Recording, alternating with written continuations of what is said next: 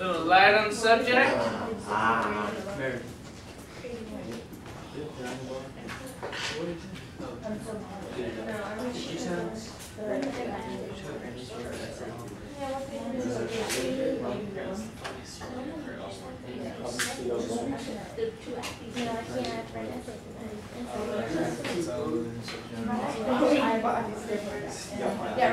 Isn't it new today?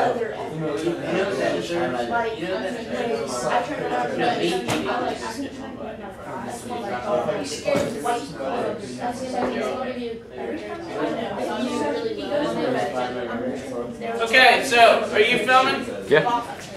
Okay, page 1020, 1020, section 35.1.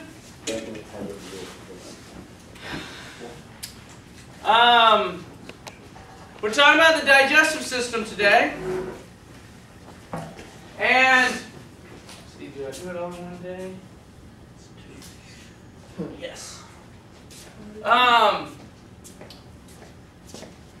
Digestive system, a lot of fun. It's how you take in food and break it down and take what's good out of the food and use it and then excrete the rest of it as a waste product. So I don't know if you know this, but you have a tube that goes all the way from your mouth all the way to your butthole. Nice. And the food goes all the way through it. And the food looks different when it comes out than when it goes in because it had all the good stuff taken out of it. And only the stuff you don't really need comes out. So when you eat, this girl's eating an apple right here. The apple's broken down by the teeth. And you have salivary glands that squirt saliva onto the food. And so there's actually two types of digestion that goes on. There's chemical digestion, which are enzymes that are in the saliva. Little molecules start individually breaking down the molecules of the food. And that's called chemical digestion. And then you have mechanical digestion, is the actual mashing up of the food by the teeth. That's mechanical. And so you chew it up, you spray all the saliva on it, and that also moistens the food and it allows it to be able to go down the esophagus and toward the stomach. Yes. Now there are four types of teeth. You have incisors in the front. Canines are the sharper teeth a little further back. Premolars further back than that. And molars even further back than that. Four types. Incisors, canines, premolars, and molars. Here's a little video footage on teeth.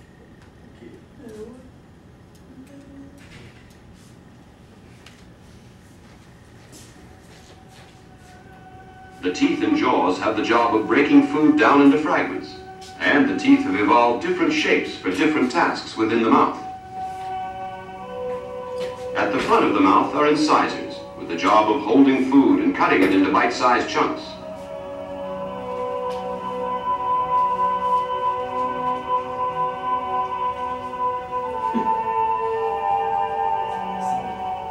Further back are premolars and molars, the double teeth, which grind and chew the food.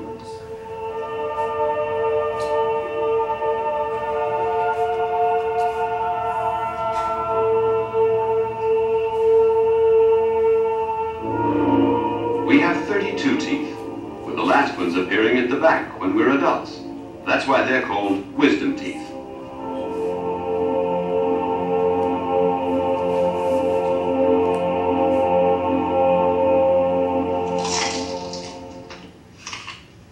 During a meal, we move food from the front of the mouth to the back, from the incisors to the molars. There, our jaw muscles can exert the maximum pressure.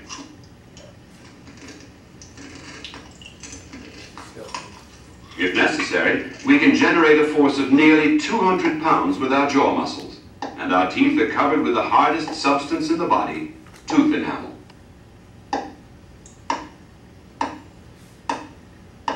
These forces are so strong that they could break the teeth. Fortunately, There are pressure detectors beneath the teeth that sense when the pressure is too great and stop the jaws closing any further. Huh. We can exert a pressure of 200 pounds. That's 200 pounds per square inch. Do you know what the strongest, what mammal has the strongest teeth? Shark? Shark, not a mammal. Elephant. A hyena. Hyena can exert a pressure of 5,000 pounds per square inch.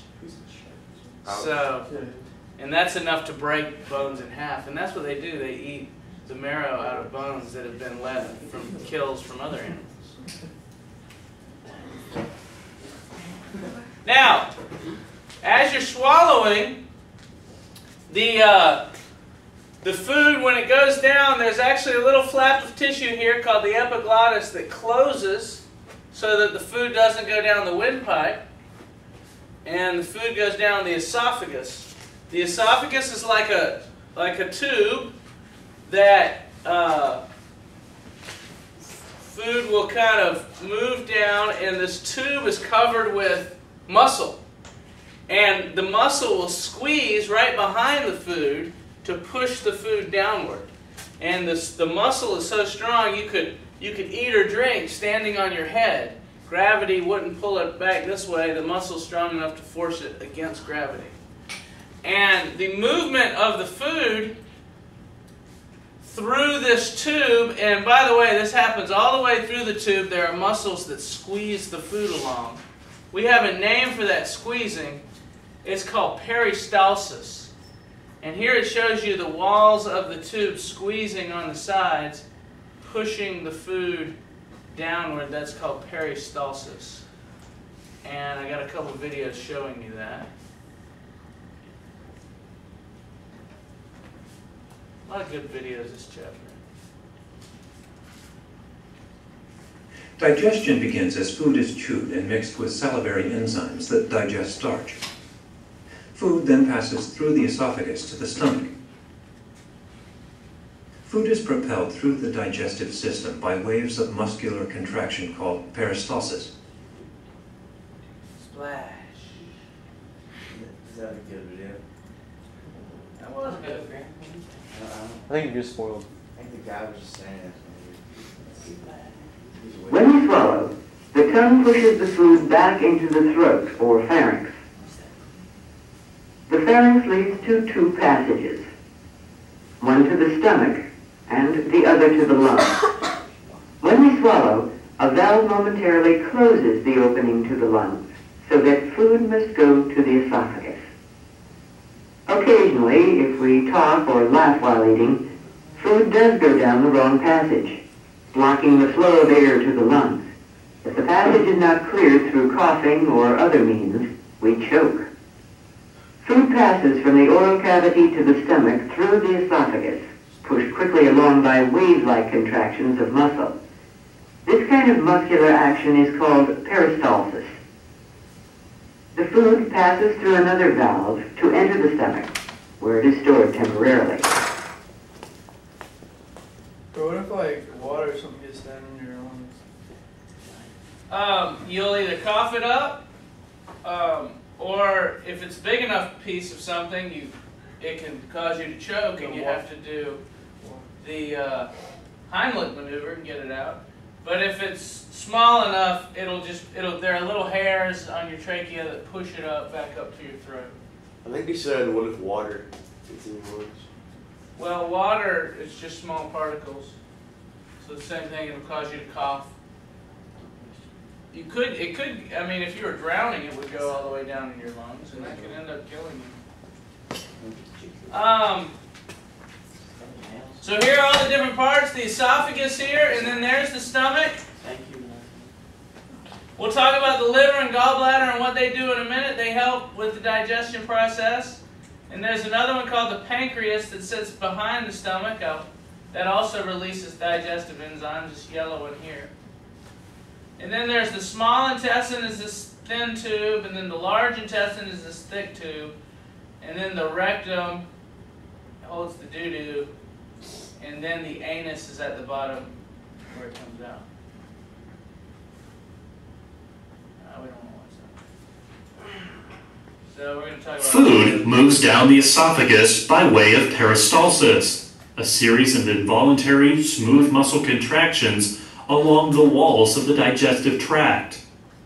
The contractions occur in waves. First, circular muscles relax and longitudinal muscles contract. Then circular muscles contract and longitudinal muscles relax. Okay. That's pretty vague. So next you have the stomach. I won't make you read that. I'll just talk about it a little bit. Here's the stomach. The stomach is kind of a J-shaped bag that holds the food for up to 4 or 5 hours. It depends on what you eat. Some things stay in the stomach longer than others. It can stretch. The stomach can stretch. It's kind of like a balloon. And the more you fill your stomach up, the more you stretch it. It's like if you take a balloon that it's hard to blow up and you stretch it back and forth, it stretches a little easier. But some people have a stomach that can stretch a whole lot, and like those champion hot dog eaters, they can fit a whole lot of food in the stomach. The stomach has muscles in its walls and can, again, squeeze the food along. It has little ridges and stuff like that. And the stomach will release acid onto the food, hydrochloric acid. It has a very low pH, and it will cause the stomach, anything living that's in your food to be killed. And you say, well, what am I not? I'm not eating living things. You are. Even if you take a bite of a sandwich, there's millions and millions of bacteria on the sandwich, little microscopic organisms. And they all have to be killed, or you'll get food poisoning. So that's what the hydrochloric acid does. The stomach also releases a substance called pepsin that breaks down the proteins in the food. So any proteins in your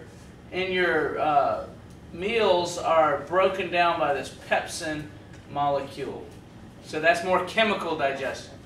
And the muscles, by the way, the muscles of the stomach cause the stomach to churn and move a lot. And this is a good video showing you how that stomach moves. Watch the stomach down here. Here comes food in. Splash. Contractions of the stomach's muscular walls mix food with gastric juices. Look how much it moves. So really what it does? Yep. That's why your stomach will growl. If that's moving around, it'll make noise.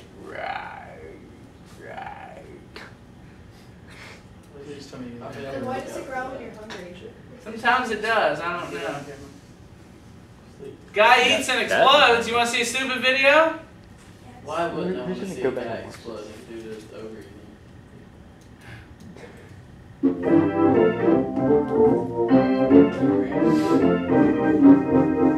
Jesus. Well, that sucks. Watch it again. Frame by frame, frame by frame. Wow. Kind of gross. Hey, Pro. Yes. What makes like certain foods affect you quicker? Like you go eat somewhere for dinner, and by the time you get home, Like a Chinese yeah, restaurant? like your stomach's hurting. Things happen. Your You know what you're stomach, talking about. like your stomach's Like hurting, or you got to go to the Gotta bathroom. go to the bathroom. Well, if you eat, the food then moves into your intestines. Yeah. And so if you eat more, that pushes the stuff that you ate earlier Okay. in front of it, you see. Yeah. And so it's kind of like a conveyor belt there. What goes in here pushes everything else.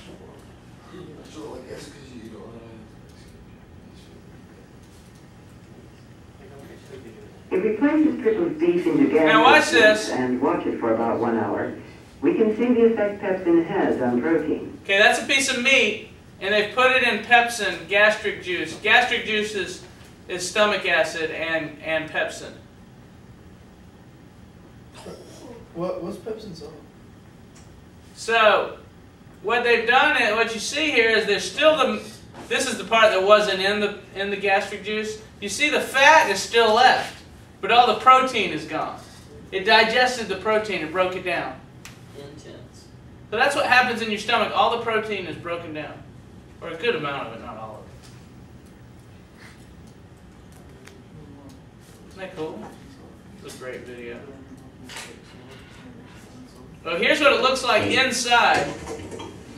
This video, they actually take cameras and feed them down on wires into people's digestive system so you can see inside their digestive system. The raw material comes in many shapes, sizes, and tastes. In a lifetime, the average person consumes 8,000 eggs, half a ton of cheese, 6,000 loaves of bread, 1,000 gallons of milk, 24 pigs, and a ton of fruit.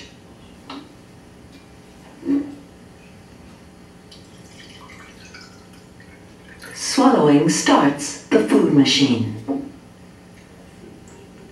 As we swallow, a reflex action stops us from breathing. The soft palate is raised to prevent food from backing up into the nose. An elastic flap behind the root of the tongue, called the epiglottis, bends backwards to close off the larynx, the air passage to the lungs.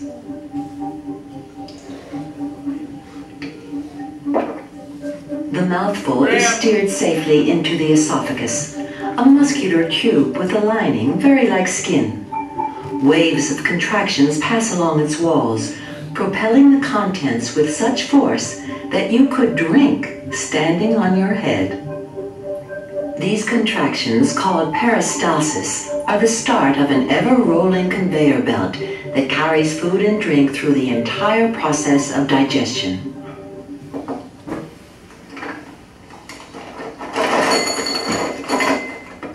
Just the thought of food is enough to make your mouth water. 3 pairs of salivary glands produce 2 pints of saliva every day. It pours through miniature fountains from under the tongue to lubricate the food and make it easier to swallow. It also keeps the mouth and tongue moist. Saliva really starts gushing when there's food in the mouth, or even when you think of something tasty.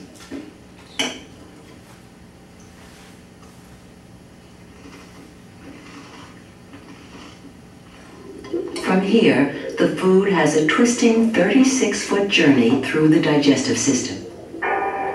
It will be subjected to physical and chemical attack as the body systematically dismantles the complex ingredients of food into the basic nutrients it can utilize.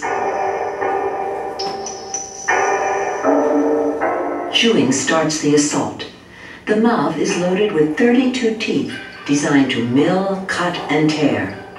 The white surface of the teeth, enamel, is the hardest substance in the body, as hard as glass.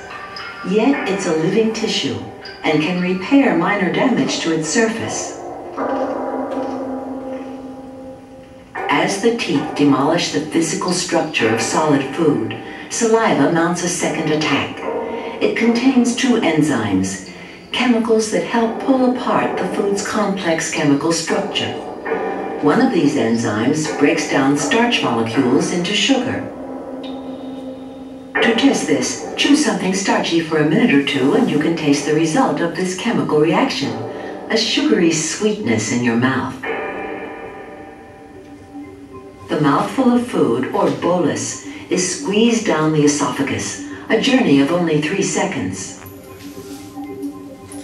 This is the gateway to the stomach, a valve at the bottom of the esophagus. Beyond is the inside of a muscular bag, about the size and shape of a boxing glove.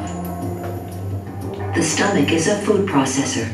It pulverizes what we eat, diluting or concentrating it, preparing it for the next stages of digestion.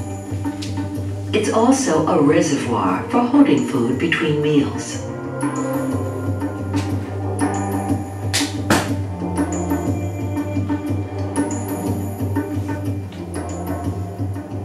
This cavern is the stomach at full stretch, at its maximum capacity of 3 pints. Strong acid pours in, attacking and breaking down food. Mysteriously, it remains safe from its own corrosive contents. The secret lies in its convoluted walls.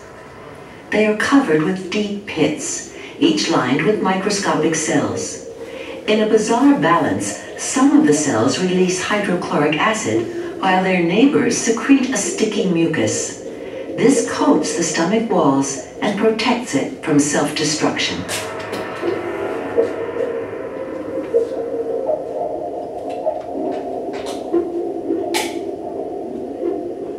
The stomach lining pours out almost a gallon of gastric juice a day. Like saliva, these glands can start to water at even the thought of food. Good views at the inside of the body there. The cameras they have nowadays that they can put down into the system are pretty amazing.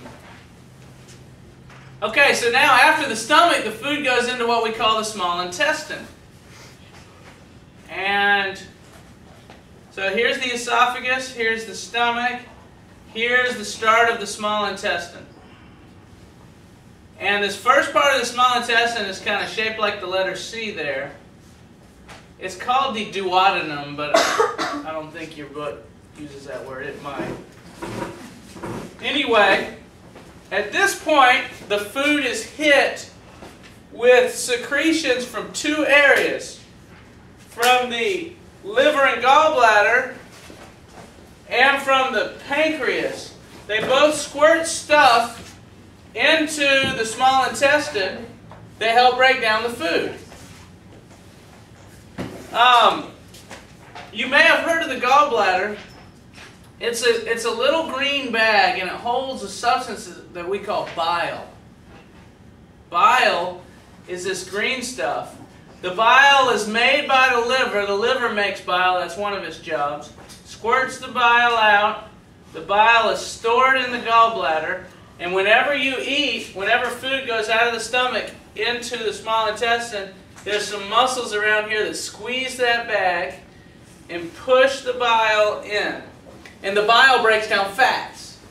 Remember the fat that was left on the meat that wasn't digested completely in the stomach? That's digested here in the small intestine by bile. Bile is squirted down here and digests the fat.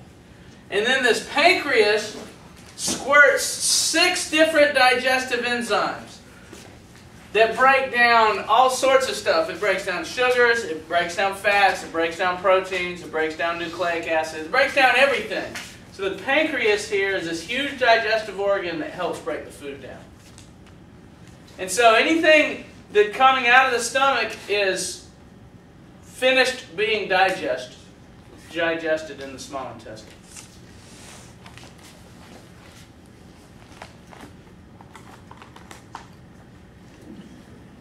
Now, as this food moves through the small intestine, here's where all the nutrients get absorbed.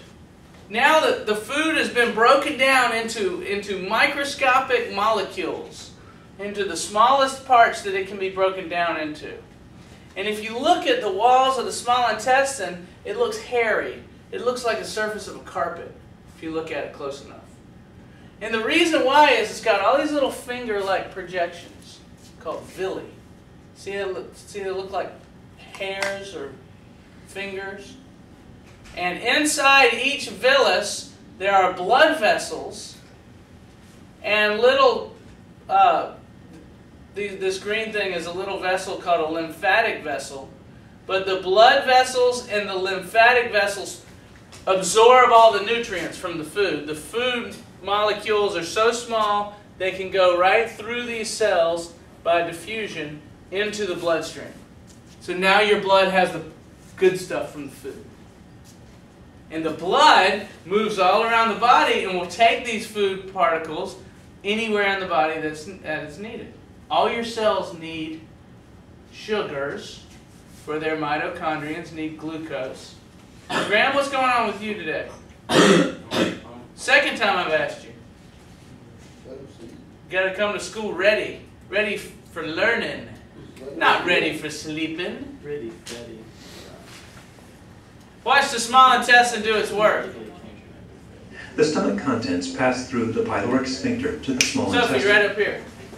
A duct from the gallbladder adds bile, which breaks up fat droplets. This duct is joined by one from the pancreas, which adds bicarbonate. That happened pretty quick. Watch the food coming out of the stomach. Small intestine. Watch. A duct from the gallbladder adds bile, which breaks up fat droplets. Oh, I missed it. This duct is joined by one from the pancreas, which adds bicarbonate to neutralize the acid, and adds enzymes, which, along with those from the intestine's lining, complete digestion. Food is propelled through the digestive system by waves of muscular contraction called peristalsis. It's like a ride. You should make a video game out of it. Once digestive enzymes have broken large food molecules into small ones, such as monosaccharides, amino acids, and fatty acids, absorption of these nutrients can occur.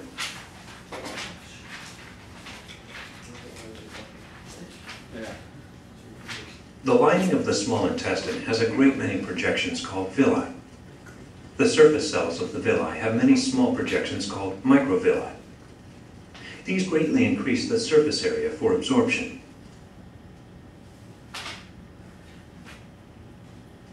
Each villus contains capillaries and a lymph vessel.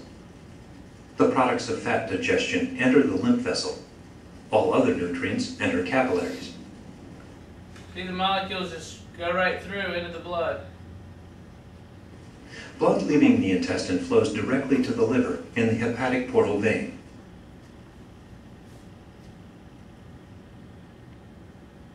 In the liver, nutrients can be stored or converted to other molecules before release into the general circulation.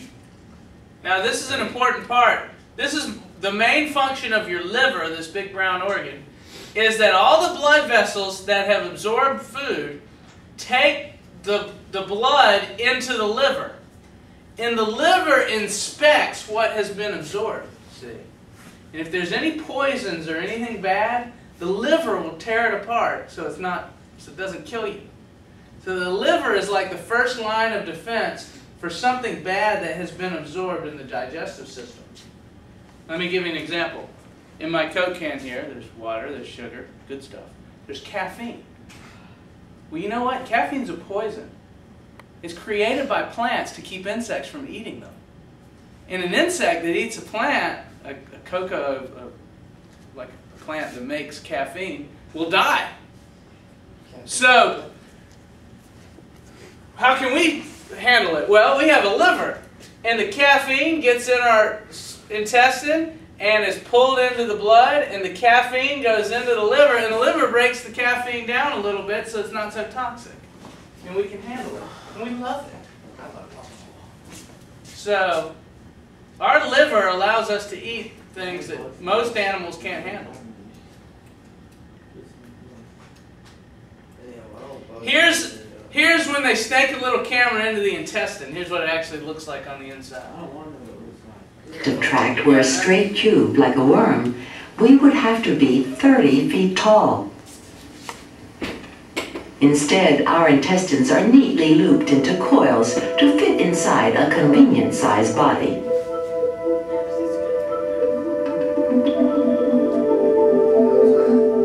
Peristalsis continues its conveyor belt roll, moving the chyme out of the stomach through this tiny non-return valve. Each contraction forces less than a teaspoonful of chyme on into the top of the small intestine, the duodenum. Here, the inner surface of the gut changes to a moist, velvety lining. It's specially designed to absorb the broken down constituents of food.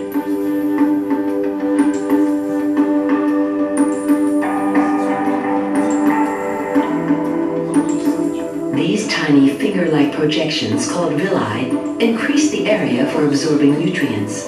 They give the lining of the small intestine an area 10 times greater than the surface of your skin, enough to carpet a living room.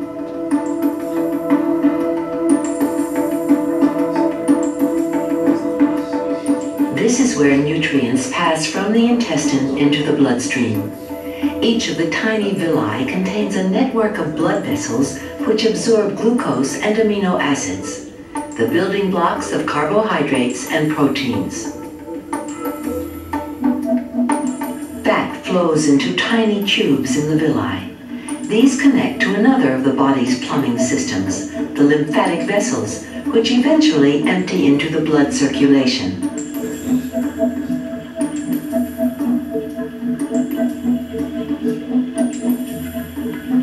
This dense network of microscopic tubes is wrapped around the small intestine to carry away the components of food. After we've eaten a heavy meal, blood floods to these capillaries from other parts of the body, leaving our muscles weak and our brains foggy.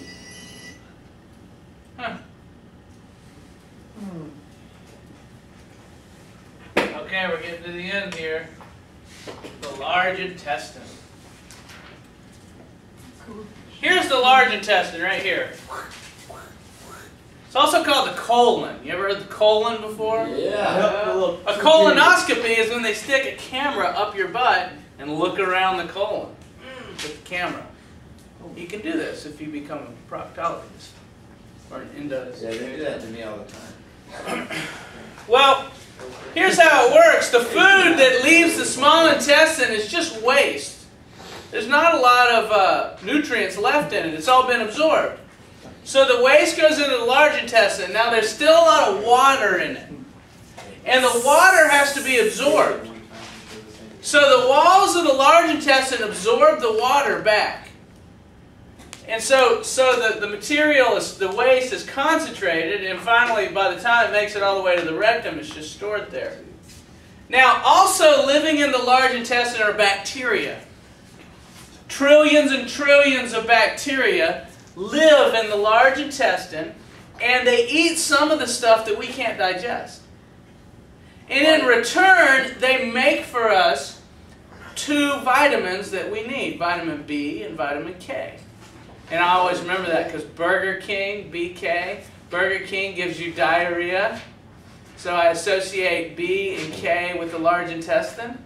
With diarrhea. With diarrhea, because see, diarrhea is if ever something makes it through your stomach that's alive and starts multiplying in your small and large intestine, you get diarrhea. That's the body trying to push out the bacteria that's invaded here, and it'll make contractions real fast without absorbing any of the water back from the large intestine. Do you not like That's what Burger diarrhea King? is. What? Do you not like Burger King yet? No, I like Burger King. But it gives you diarrhea. But it's easy because it's vitamin B and K. That makes sense. It's easy to associate. Oh, I thought you were saying it's actually. No. I love Burger King. The appendix, you may have heard of the appendix before. It's a little flap of tissue here that hangs off the colon. And in us, it's real tiny. In monkeys, it's huge. It's as big as the rest of the large intestine, and it's for breaking down leaves. But apes quit eating leaves, and the appendix got real small as apes evolved, and eventually as humans evolved, the appendix is almost disappeared. Vestigial structure. It's a vestigial structure. Do it, Drew. Hey, Troy, what do apes eat now? Apes eat fruit and meat. They eat meats. Yeah. They catch little animals.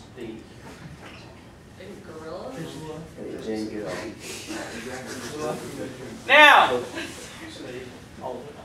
what you're probably wondering is, Mr. Willis, what if you had no stomach?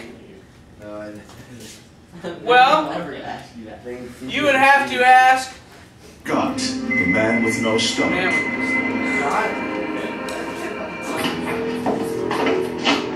Some of us live to eat. We all eat to live. For 3 years, Jonas Scott couldn't swallow a single bite of food, and it's a wonder that he's still alive. But thanks to one brilliant surgeon, Jonas is able to enjoy a meal just like anyone else, with one bizarre difference. His small intestine is attached directly to his throat. And in this exclusive home video, you are actually watching a mouthful of sandwich pass through his system.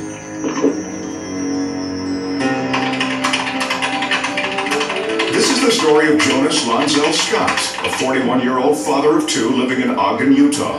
Jonas didn't always wear his entrails where everyone could see them. His childhood was as happy, healthy, and normal as anyone could hope for. But the death of his mother sent Jonas into a spiral of depression that only grew worse as the years went by. In 1988, Jonas divorced and was separated from his children. Hitting rock bottom, he decided to kill himself. Desperate, drunk, and despondent, he guzzled a deadly cocktail of industrial cleaning fluid. And then I just mixed the grill cleaner with some painkillers, and I drank it, and I just fell flat to the floor. I could feel the burning sensation just going down, sinking down, burning everything up, but it was just too late then for me to do anything, because I couldn't throw it up, I couldn't do anything. Jonas crawled outside to die, while neighbors called the paramedics. I had burned all my insides out, and the next day that I was in the hospital, they told me that they would have to do surgery or either I would die. Jonas barely survived, but now life was almost worse than death. His esophagus, stomach, colon, and large intestine had been literally eaten away. His future was a nightmare. He wasn't able to swallow. His throat ended in his neck, and if he were to try to swallow, nothing would happen. He wasn't even able to swallow his own saliva. He was being fed with a tube that went into the side of his intestine that liquid food was injected into. 1991, Jonas met with Dr. Charles James Eaton, a Salt Lake City microsurgeon. Eaton was his final hope. I was a bit pessimistic when I first met him. He'd been through a lot, and he failed pretty much everything that had been offered to him. Dr. Eaton knew there was only one solution. In a radical procedure, Jonas would have his small intestine attached directly to his throat. Once again, Jonas Scott was staring into the face of death. He knew going into surgery that he could die as a result of the surgery, that it was a big operation, that he'd be split from stem to stern, then he might not make it as a result of the surgery itself, but that was a chance he was willing to take. I just knew that he was going to make me eat again. I just knew it. Something just told me it's going to work this time. During a marathon 36-hour operation, a team of surgeons connected his small intestine directly to his throat. Dr. Eaton had the delicate task of removing a blood vessel from Jonas's leg and attaching it to the newly constructed swallowing tube. The blood vessels that go to the bowels are a certain length, and they can't stretch the whole way. So what my job was to help restore the circulation to the part of the intestine that had been brought all the way up to his throat. The surgery was a success, but it left Jonas with this startling appearance. We decided to run his intestine in front of his breastbone because he had had problems with infection with one of his prior operations. I didn't want to have any problem with an infection being stirred up by going through that same area again. It's a little bit of a strange thing to do, but it worked for him. He actually moves the food along himself by physically pushing on the tube when it doesn't go down by itself. This is not trick photography. What you are seeing is food passing directly from Jonas's mouth toward his bowels. Because he has no stomach, the food passes through so quickly that his body has difficulty absorbing nutrients. I eat 6 times a day. Every 2.5 to 3 hours I eat. And I start eating about 12 o'clock. And I don't stop eating till 10:30 at night. 10:30 at night is my last meal. And then I'll go to bed about 1:30 and I'm good till the next morning. Because he's also missing his colon and large intestine, there is nothing to slow down the process. If I'm eating light food, I would have to use the restroom, in about 3 to 4 minutes. But if I'm eating like potatoes and carrots, 6 or 7 minutes. Despite that inconvenience, Jonas now relishes every bite and every moment of his life. He's been able to watch his children grow up and return the love of those family members who never left his side. You would not want to live like this. But I am happy because I'm able to eat again, and I'm finally able to cope with it, and I know this is what I have to do. And I am very pleased. See? That's what happens if you have no stomach. Okay. Isn't that fun? So, here's the dealio with this chapter. Tonight, of course, you read page 1020 to 1024. There very well could be a quiz tomorrow. We are skipping 35.2. That's about nutrition. We actually already talked about that some in chapter 7 or 8, something like that. All the organic molecules, you might remember. So we're skipping 35.2. Tomorrow we do the endocrine system, which is 35.3. So when you're studying for this test, don't worry about 35.2. That'll save you a little time and effort and money. Not money, it won't save you any money. Could be. Okay? Alrighty then. Willis out.